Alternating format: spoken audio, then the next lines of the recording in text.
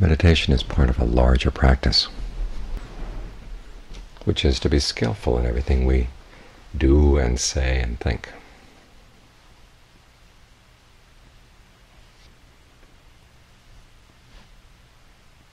When we sit here meditating, there's no question about what we're doing or saying. It's mostly about what we're thinking. Trying to train the mind to develop good qualities so that its thoughts are skillful, i.e. appropriate. Thinking when it's appropriate to think, and not thinking when you don't have to.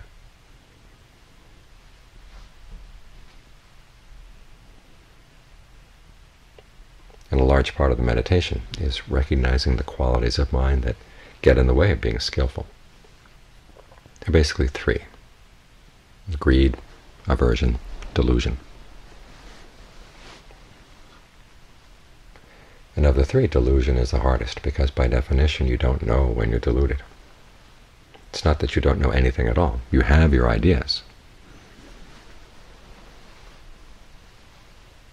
But the ideas go against what's actually happening.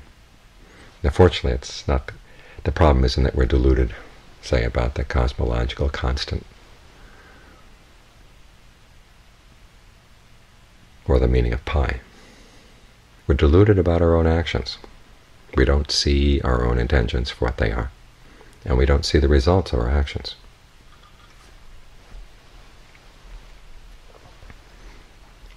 We have the wrong ideas about what we're doing, or the wrong ideas about what's coming about as a result, sometimes even denying that the results of our actions actually do come from our own actions.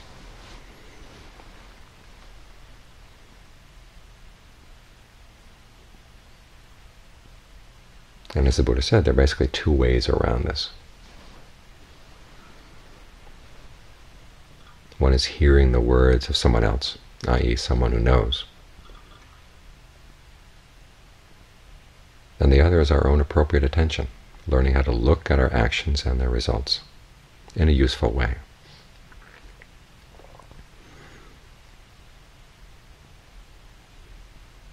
That's the only thing that can break through our ignorance. Because the whole point of an unskillful action is that it's causing suffering, it's causing stress, it's causing harm, one way or another. And yet we don't see it. Either we don't see the connection, we know that we're suffering, but we don't know why. Or we accept the level of suffering, say, well, that's just the way things have to be.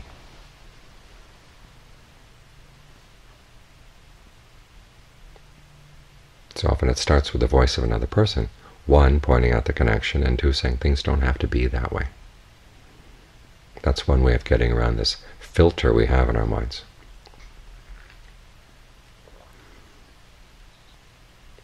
That filters out what's actually happening. Now these filters are useful.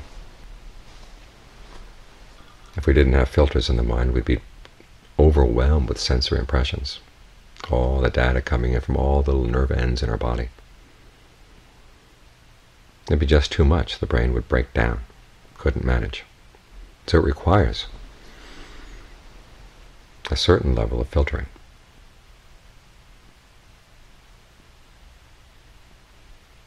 This evening, for instance, there was a weather forecast saying that on Sunday the wind chill factor in the mountains and in the deserts was going to be between 100 and 120 below zero. And that was a computer that said that. There's someplace in there was a mistake, because they were saying the temperatures were going to be in the 40s at night and light winds, and it's hard to imagine light winds that were going to have a wind chill factor that cold. So you listen to a weather forecast like that, you know it's crazy. There's a mistake someplace. That's another way in which filters are useful. But they can get in the way. You probably know the story of the ozone hole. For years the satellites were giving the information that said, yes, there's this huge hole in the ozone layer over Antarctica. But the computer programs that were reading the information had been programmed to reject any data like that. And so for several years nobody realized what was happening. So filters can be useful, and they can actually get in the way. They can be a cause for delusion. So what you need is the right filter. And that's what the Buddha provided in his teachings on the Four Noble Truths. These are the categories of what he called appropriate attention. Look at things in terms of cause and effect, skillful and unskillful, and judge them by the level of stress or harm or suffering that they cause. That's how you want to look at things. Look at your own actions, look all the way even to the way you breathe. Now he's pointing us where to look. Because for most of us, we don't look in these places. As a friend once said, Albert Einstein was a genius, but he never thought of looking at his own breath or thinking that by following the breath it would take him to a useful place. So that would be useful activity. So, as the Buddha said, it's only because he had found this path and pointed out to us that we would even think of looking here. So this is why he said friendship with admirable people is the whole of the practice, because it gets you started thinking. It suggests possibilities that you might not otherwise have thought of, where to look, what you might possibly see, and how to judge things. That's why we need the voice of another person.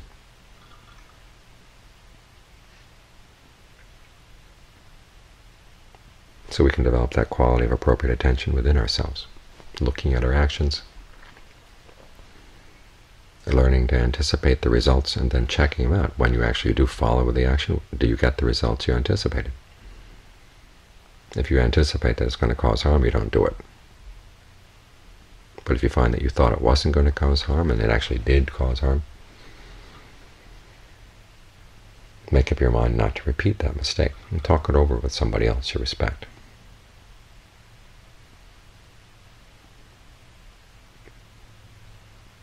Now notice we're working here on our actions. It's not a course in self-improvement, it's a course in action improvement. Selves are hard to improve. Actions are easy to change. So that's the tack the Buddha has you take. And principle works here with the breath. What kind of breathing would feel best right now?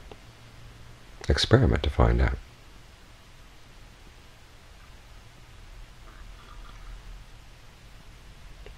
And as you try to stay with the breath, you get more and more sensitive to the mind and sensitive to what's going on in the body. You begin to see there are potentials for cause and effect here, and sometimes they get clearer and clearer if you're looking in the right place and if you have your mind open to seeing this. There is a connection.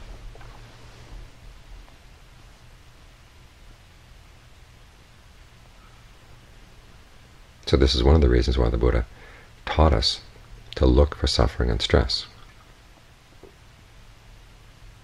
So we begin to see that the way we've been doing things is harmful, is stressful. There's something wrong, and it can be changed. Because otherwise there's an inertia to delusion. We've been doing things all along, and if it seems okay, we'll just keep on doing them that way. On a gross level, we may notice that we make certain mistakes, and you learn not to make those mistakes again. But sometimes the lessons you learned got all mixed up. And this is what a lot of psychotherapy is about, going back and trying to figure out what lessons you learned when you were a kid that were based on faulty information or a misunderstanding, and yet you somehow carried those same ideas into your adulthood. The reason you undergo this kind of therapy is because you see there's suffering in your life. So it's suffering that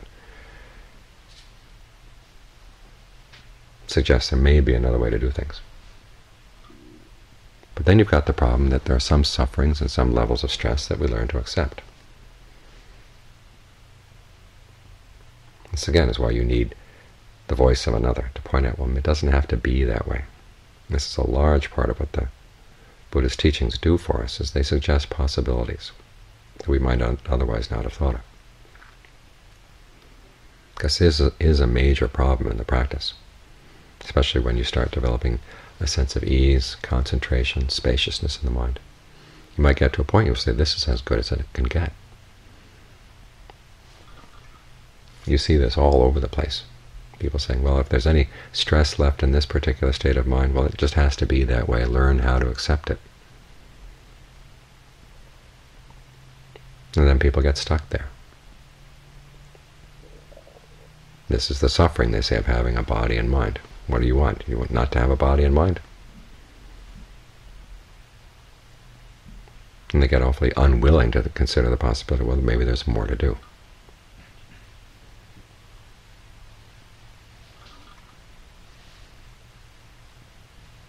So if you're willing to listen, though, you hear it's possible that there be no suffering, no stress in the mind at all. And willing to consider the possibility that maybe there's something beyond that level of concentration you may have attained. So it's this combination of two factors, the voice of another person and your own appropriate attention. You run up against some suffering and stress. You finally decide something needs to be done. You look for somebody who might be able to suggest a way out of it. When you find wise advice, you apply it and find that you're not suffering in that way anymore.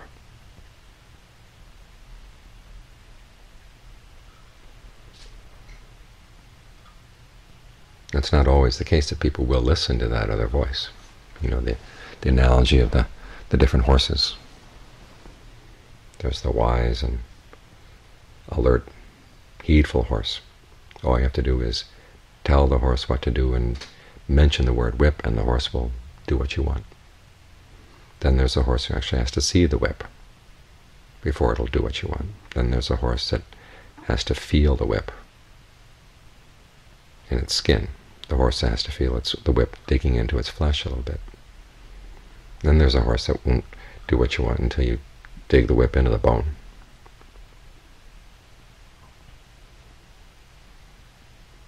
In other words, as they say in AA, some people really have to hit rock bottom before they're willing to change.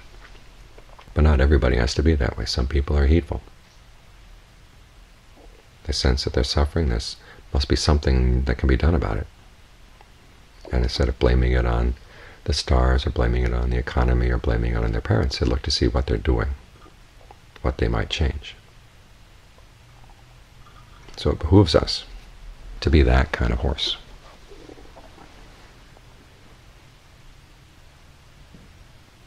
To realize that we are causing ourselves suffering, and we can learn how to overcome that suffering by looking more carefully at what we're doing and at the results.